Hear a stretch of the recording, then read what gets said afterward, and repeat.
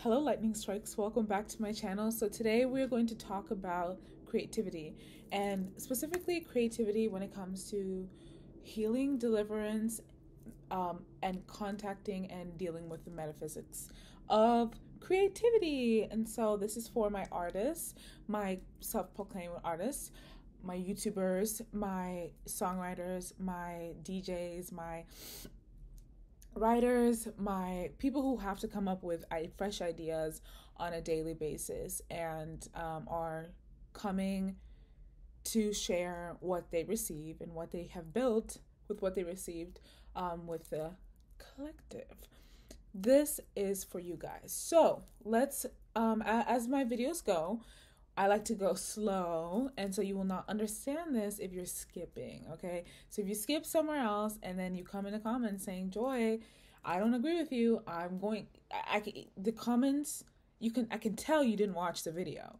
So it's very difficult for me to answer your questions when the questions typically are already being answered through the video, if you watch it from beginning and to end.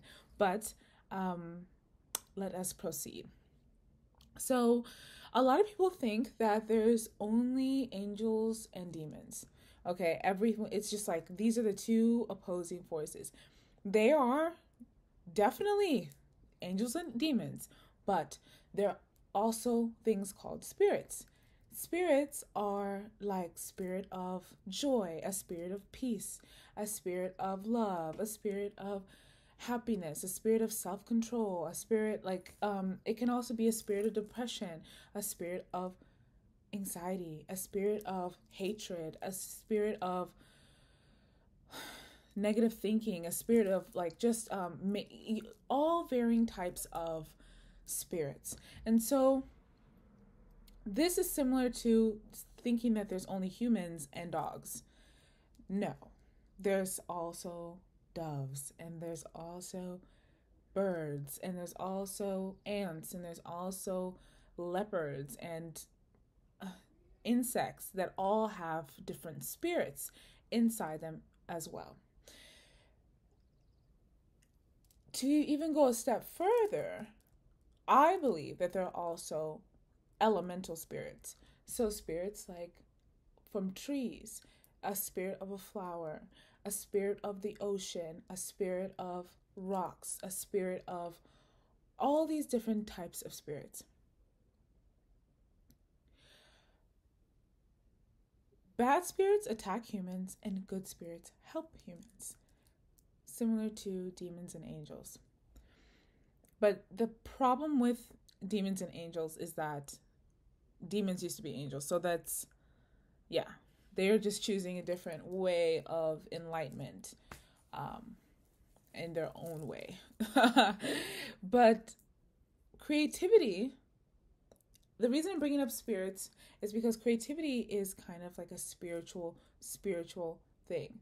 You won't typically create something that's not already in your field. It's a thing that you watered. You can't create something it's not from nothing. It's coming from your awareness of what is happening in the collective. Now, creativity is not just limited to making a YouTube video or like how you dress or the songs you make or the poetry book you're writing. Creativity is also how you structure your day, how you structure your phone, how you structure yourself when you are choosing to engage with work. How does your work environment feel? Like the creativity around it. How does your aura feel? So for me, my creativity shows is like I don't want my aura to feel like most people. I want it to feel very deep. I want you to feel like I'm in your room speaking to you and shaking your head when I'm talking to you. And that's part of my creative expression. Creativity is a pang.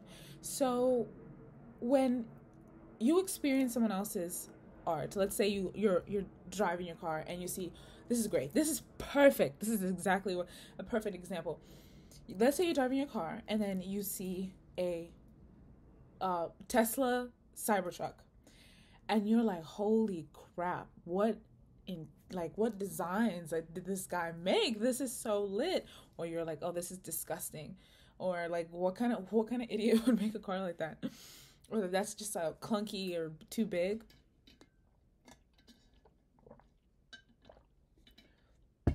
These things pang into you. You feel them. So also creativity works as a way to snap your consciousness out of the veil. So some artists, some who practice divination and some who practice not or worshiping the Holy Spirit, they're able to access melodies and lyrics that come from a higher realm. And so these people want and are targeting to impact and paying into people.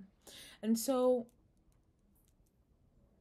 the goal of creativity is to pang, for somebody to look at your art, whatever you created, and be able to be so deeply inspired that they go and do their own thing. That's the height of creativity. When it's like, whoa, that Cybertruck is so cool, I need to now own my own company, or I want to work for Tesla, or it's moving you into like magnetizing you to the business, the outfit, the way they hold themselves, the creativity of how they design their days, the creativity of how they speak, right? All of our different accents and our pacing and our breathing spaces, these things are all our creative choices. I could talk like a British person and make you believe that this is who I am, but that's that creativity that's also working. Creativity also increases your frequency. So we're going back to the good and bad spirits, the spirit of joy, the spirit of depression, whatever it is.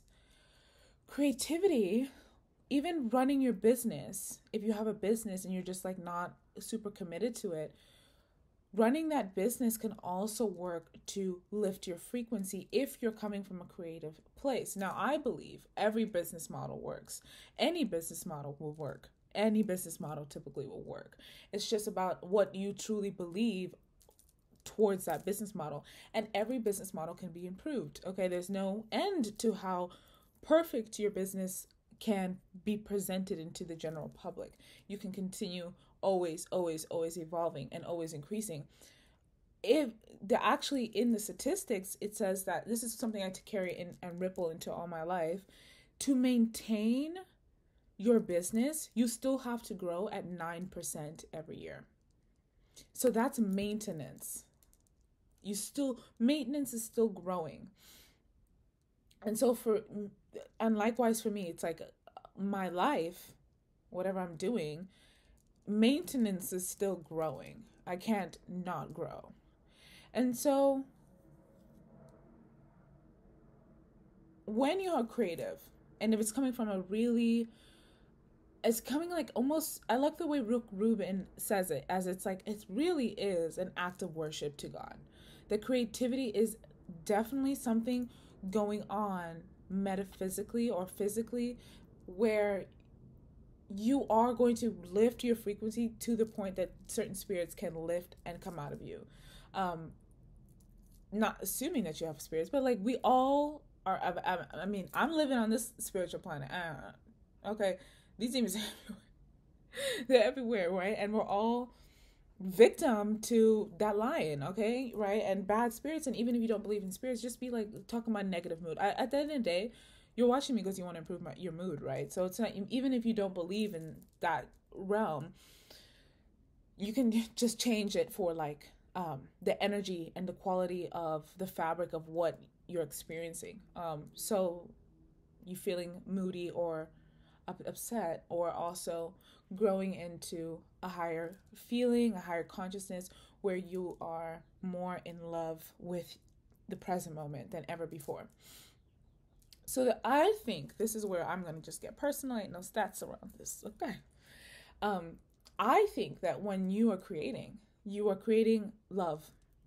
And so that feeling of love, I talked about in other videos, the feeling of love has saved me from sleep paralysis. I used to have horrible sleep paralysis. I mean, thousands of nights worth of sleep paralysis, like straight up, just like straight up demonic. Like, I'm not even gonna lie, like really bad. And so, but it all stopped when I started holding. I never gave this energy fear anymore. I didn't have a fear of going to bed or a fear of like the dark. I just said, you know what? I'm holding a frequency of love. I'm holding love so strong right now. And they just stopped messing with me because I didn't have no food for them. And so, like and wise, my frequency wasn't a good place for them to be. It just, it's just kind of like moving in with your, like, a relative, and they like the room hot. Jesus Christ, they like it so hot. And it's just not comfortable anymore, right? And so,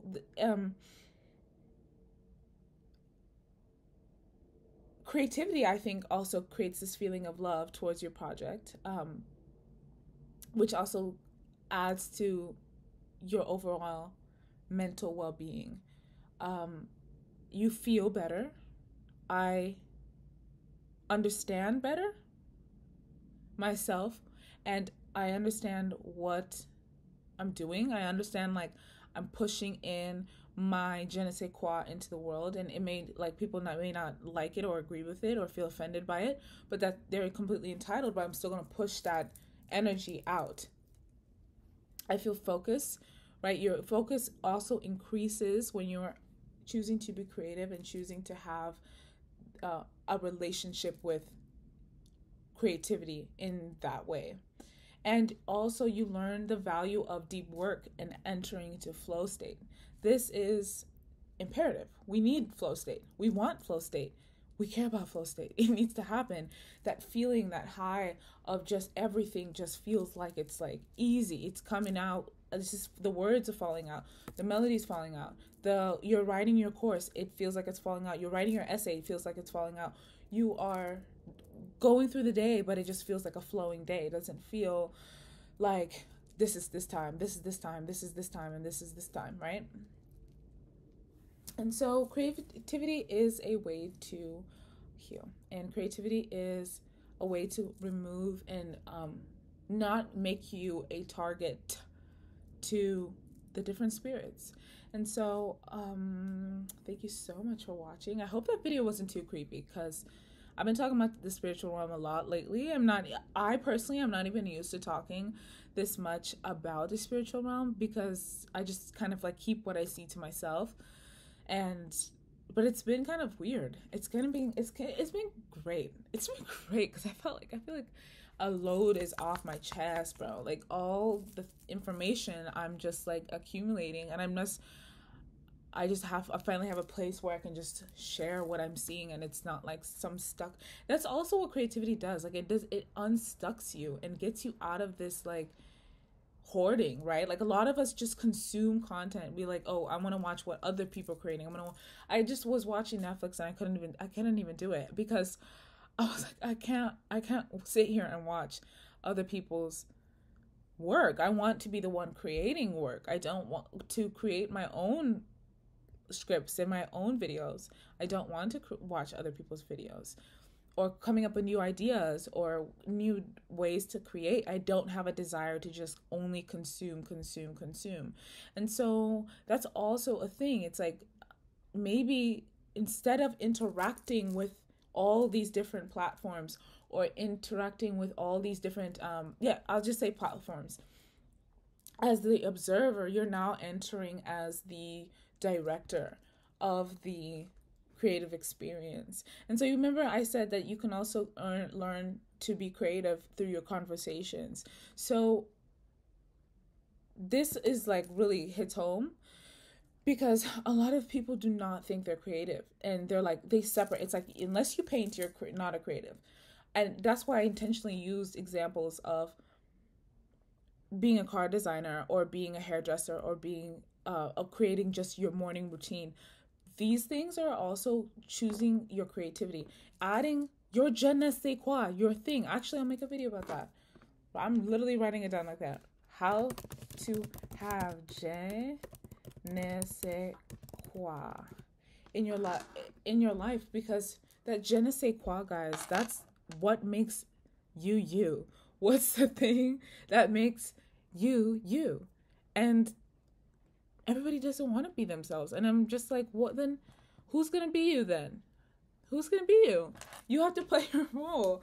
And so, you know, part of it maybe is like, you know, you don't have a je ne sais quoi, but like, you don't even have to. Just, I've seen people in a black shirt have that certain, and black shirt, black pants, and friggin' Air Force Ones have their just je ne sais quoi about them, the thing that makes them them.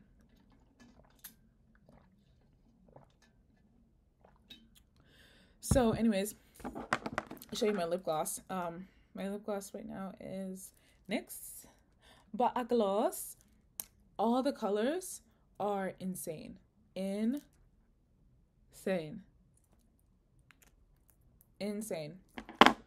And so thumbs up, like, comment, subscribe, share what you think about what I said, and you guys are amazing. You guys are beautiful. You guys leave me the sweetest messages, and you make my day so happy and lovely. I love you guys so much.